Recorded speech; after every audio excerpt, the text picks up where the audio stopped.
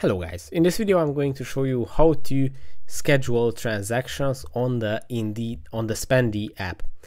But first of all, I just want to mention, please don't forget to subscribe to my channel, because at 10,000 subscribers I'm going to show you my whole YouTube revenue statistics and my growth strategy, how to make money online.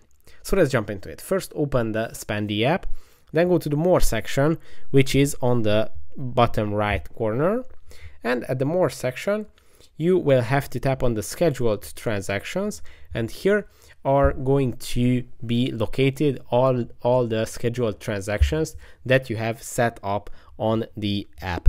When you go to your budget, here you can budget at the budget overview, or at the timeline you can create transactions, scheduled transactions, and all those scheduled transactions are going to be located here at the scheduled transactions tab.